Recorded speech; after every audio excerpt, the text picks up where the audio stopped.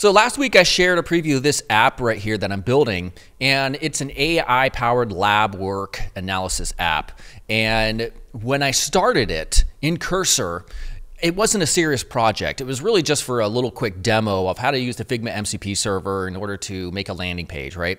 And when I did the demo project before recording, it built it, it was great, whatever. I decided, you know what, I'm gonna actually try to build this thing and make this thing a reality.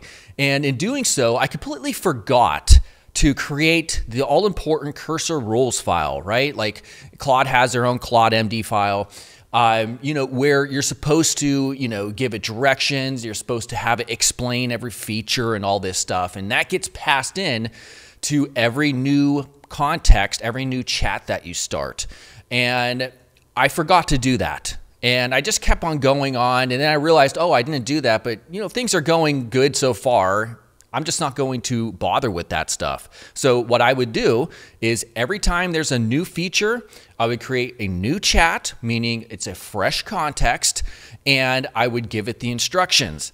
So typically, if you have your cursor rules file and it's supposed to be there, at the start of every chat, then that is also passed into the context.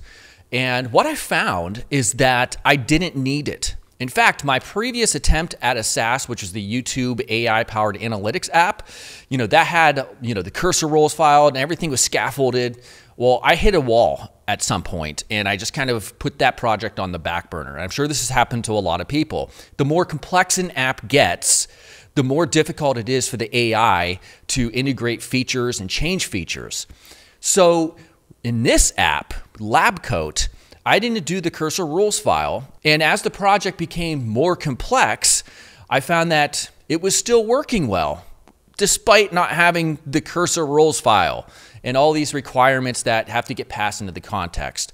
And so I made this observation on X a few days ago, and it seemed to resonate with a lot of people. It turns out that you don't need all this additional context every time you start a new chat and try to integrate a feature. And that's because it's known that the more context or the more tokens you fill up in the context window for a given chat, whether this is Cursor or Claude or whatever, the more difficult it is for the AI to do exactly what you want it to.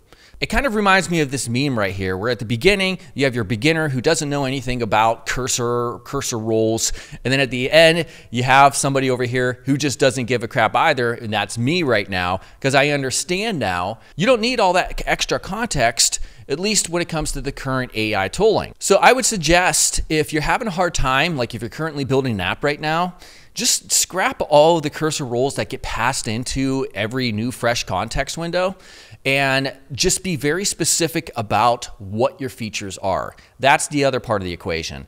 So Cursor has a new plan option, a plan mode, and I do use that. So if there's a bigger feature, then I have it plan it out first, and then I have it build that plan once we agree on certain things.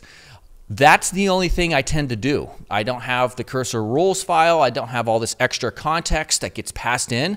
And I would suggest utilizing that and seeing how far you can take, because a lot of other people seem to also resonate with that idea. This is just a quick tip I wanted to throw out there for today's video, because I think it's a really important way of using AI to build projects and get you over that finish line when you have these moderate to more complex apps, kind of like LabCoat right here, as you've seen.